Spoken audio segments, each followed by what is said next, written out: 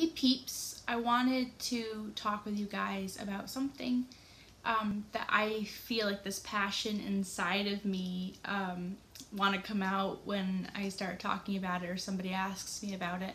And it is related to names, but it is bigger than names. And it's about caring what people think. And so the disclaimer I want to put at the beginning of this video is I care too much about what people think. I really do. And I'm on my own little journey of becoming myself and standing up for myself and believing the best of myself, believing I have good intentions, and even if I fall on my face and whatever, whatever the consequences are, that I walked in with the best of intentions, no matter what people think. And so I hear a lot,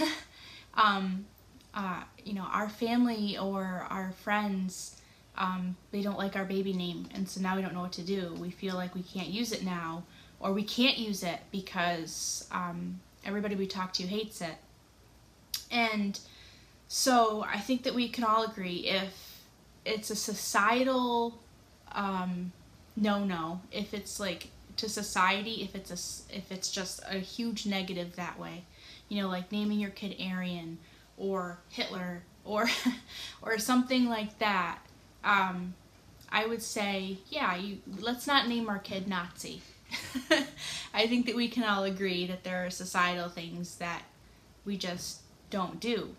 That being said, if you really like the name Kalalalalia, and I'm exaggerating, but hear what I'm saying.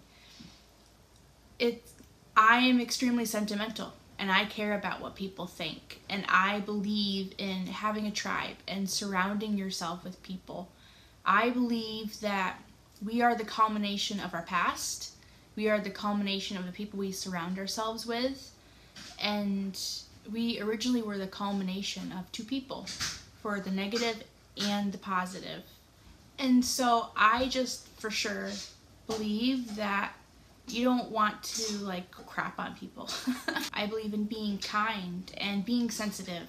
If there is a really intense family memory associated to a name that is gonna hurt, I'd say, yeah, I would probably just stay away from it and to be sensitive.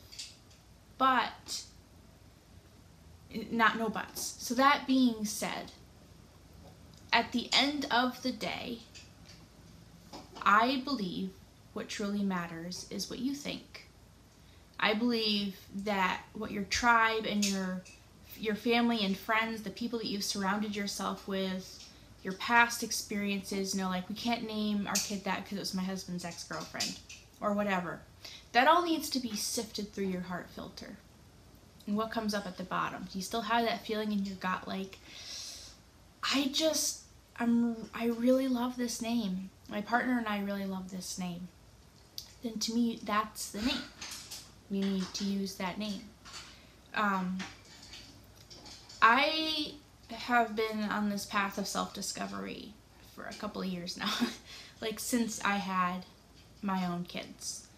When it came to birth plans and the names and how I'm going about raising them, hasn't always gotten a 100 stamp or a gold star from the people that I've surrounded myself with.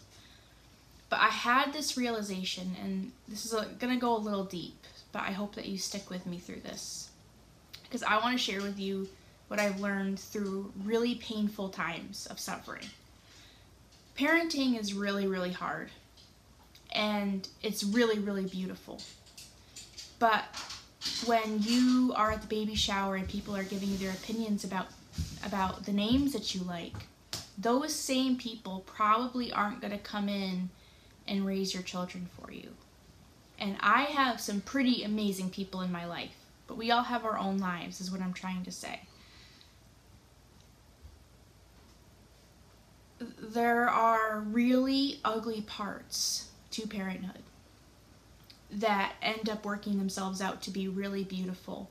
But it's ugly because it's it brings up all this stuff inside of you, and these mental challenges of am I doing the right thing? Am I failing them? Am I doing all the things that I need to do? Am I in yada yada yada yada yada, the whole list that challenges you, that puts everything in perspective. And it's like, am I the best that I can be?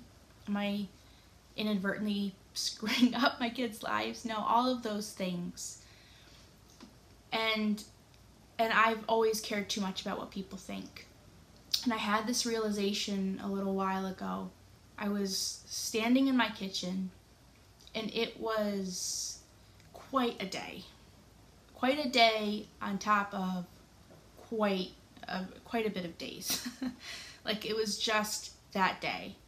And the emotions and tension were at a climax. And I was all alone with my 2 kids, and they were screaming, and like, I didn't know what to do. And I had this realization, and this is just for me personally, because I've always cared too much about what people think. But I was standing there all alone, and I said, you know what? All of those people who have spoken into my life, that what they've spoken has either hurt me, or I don't feel like they always show up, they're not walking through that door right now. Nobody's walking through that door. I'm the one standing here. I'm the one who is showing up for my kids, even when it's really hard.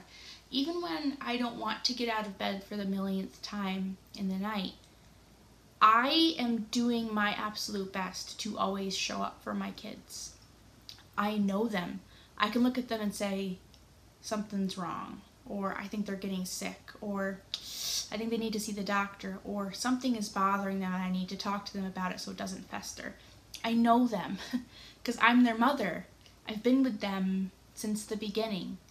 And so I'm not just talking about birthing children biologically. I mean, when you have that moment that there is this being that requires everything of you, that is the culmination of everything unto you, and their life is in your hands, literally. Every decision you make affects them. Then, to me, you make the final call. You know in your heart of hearts. I really, truly believe that, because I believe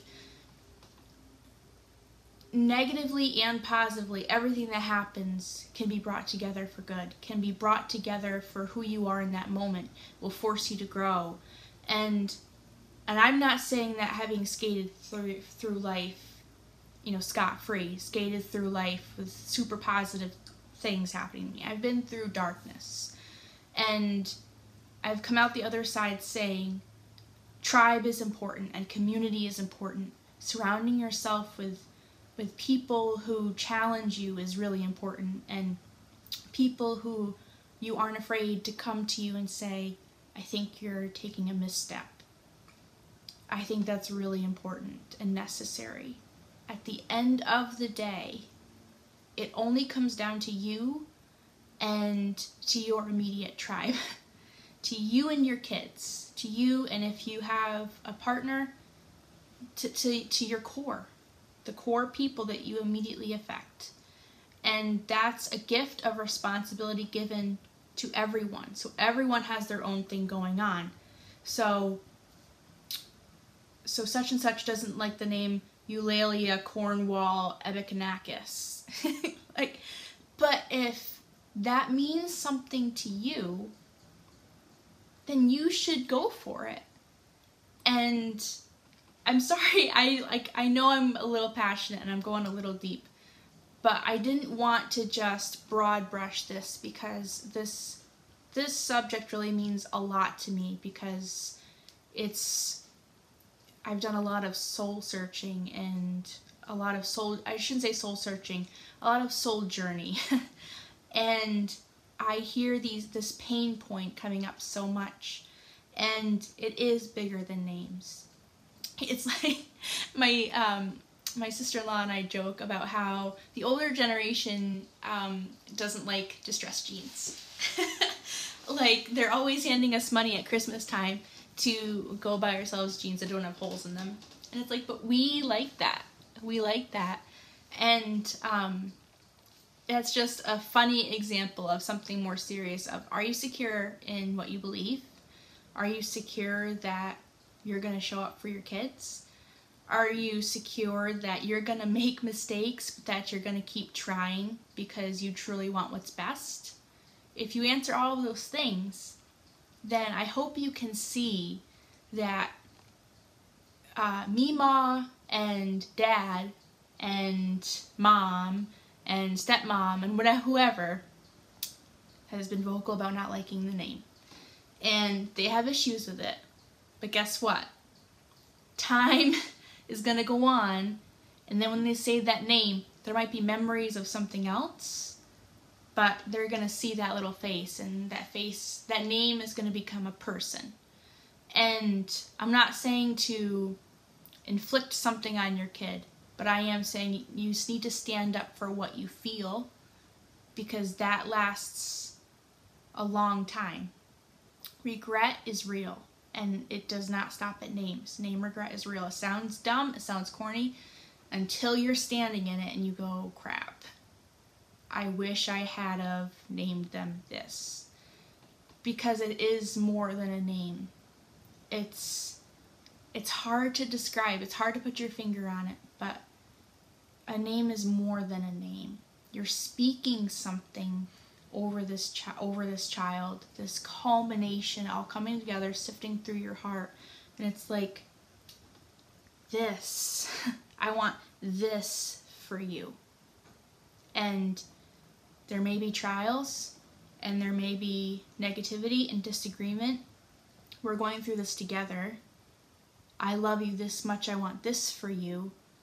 And it's, I don't know, I think you guys know what I'm trying to say. I don't want to beat a dead horse. I'm just trying to get out all of my passion inside, because I really believe you've got this. I believe that you have what it takes. I believe you are made for such a time as this. And I believe that we're all going to make mistakes, that we're all going to be wrong. But I believe that that we are capable of making beautiful things, beautiful choices, beautiful people, and that matters more. So, thank you for sticking with me and hearing my very long-winded rant and reply. I really hope it encourages you, and I really care a lot about you, and I don't want to see you stuck in feeling like you have to please everybody, because you never, ever, ever will.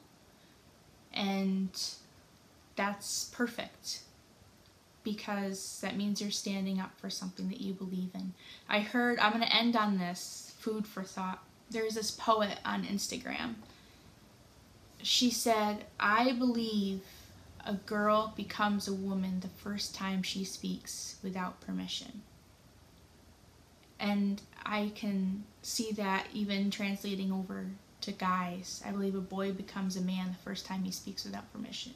To me, that means I'm my own person, and I feel things, and I see things, and they're validated because I'm human, and because I'm a culmination of everything, and I matter.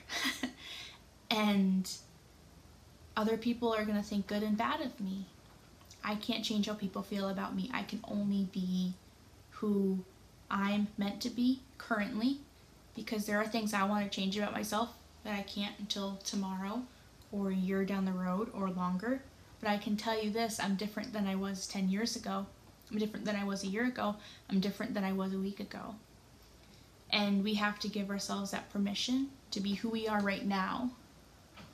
Because who we are right now is good. Even if there are bad things that we're working through, we are good. And don't let people speak things over you that hold you back from saying that you have value. So, you should name your kid what you want to name them. And so good. That's all I had to say, is that. I could have said that in 10 seconds. But love you guys. Hope you're having a great day or a great night. And I'll see you later on Instagram. Hey, Bug. Yeah? I'm making a video, so try to be super quiet, okay? Hey, Mommy. What? I walked at the front door. Okay, thank you. Hi. Hi. Hi, how is that happening? Well, I'm recording a video.